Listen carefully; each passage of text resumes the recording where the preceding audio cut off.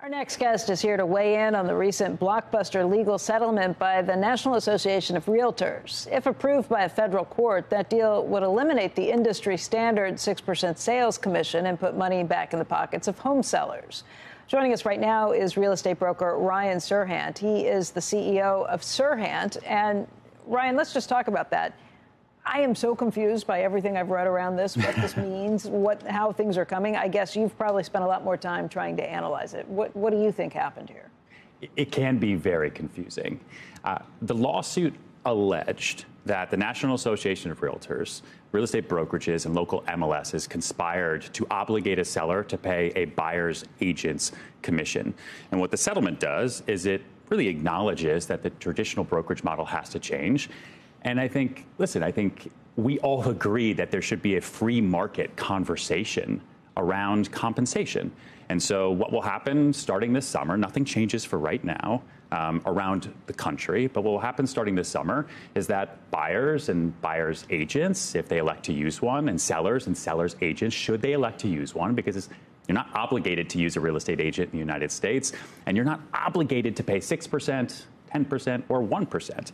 Right? Those fees are what the market has commanded for decades. It's kind of standard, and it's standard because people don't buy homes every day. So by the time you figure out what's happening, you get to the other side of this. Look, I think there are times when I've absolutely needed a broker, other times where I have not. Sure. And it's not easy to figure out or to negotiate on these ends. If everybody thinks that this is the way it should be done, why did it take a lawsuit to get us there? Oh, I am all for market transparency. And what frustrates me the most, just kind of to what you're saying right now, is that the old guard in this business has spent so much time, so much money, on lawsuits just like this, defending where they've been instead of trying to build to where we're going. I think what happens now is new business models. I think there's new opportunity. What do those models look like? What happens? I think there's going to be greater versatility in how you work with your agents. And what's interesting for me is if you look at over the past 10 years, regardless of this lawsuit, all of the new technology, artificial intelligence, websites, iBuying, Zillow, et cetera, humans buying and selling homes have actually elected to use realtors more because it's so complicated. You don't know where to start. Well, I have to say part of it is a tight market. If you're in a tight market right now trying to find a house, by the time it's on Zillow, it's gone. So I think that you absolutely need a broker in a tight market where houses are moving quickly. You need a broker if you are moving to an area that you're unfamiliar with. You need a broker if you're a first-time home buyer and you don't know the risks that are associated. You don't know your rights. You don't know what you can and can't ask for along those lines. Correct. And what you'll have now is greater transparency, which I am a massive, massive proponent for. It's one of the reasons I started my own company. I looked around at what my competition was and a place that I could go as a realtor myself, and I couldn't find the transparency that I wanted. And I think real estate agents are paid in a correlation with their value that they provide to their customer.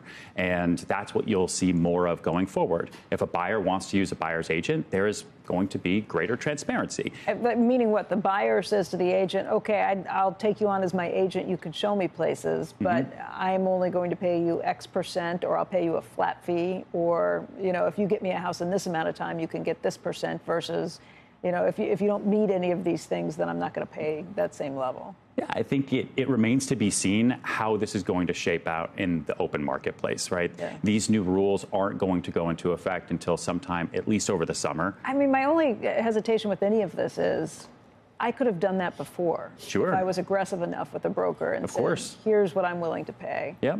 And here's how this is going to work.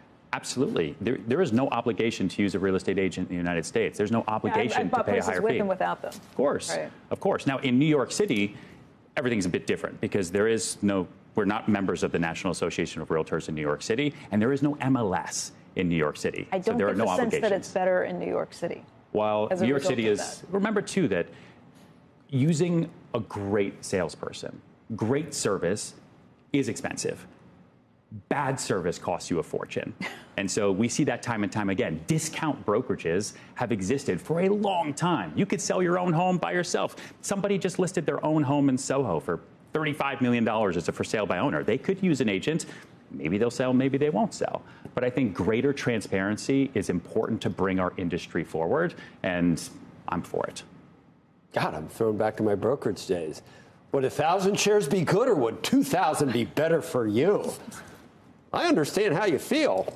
Many of my clients have felt that way in the past, but they found you got it all down, man. You do. Was this like a Dale Carnegie type thing? No.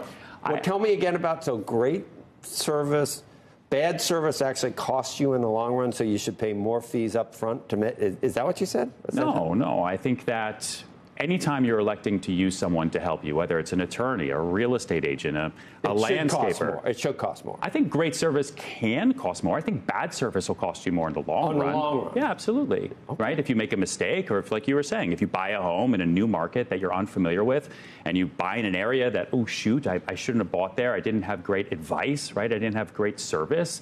But I think greater transparency in the market going forward is exactly what the market's called for. And like I said earlier, I think everyone is on the same page that compensation should be a free market conversation, and that's what you're going to have.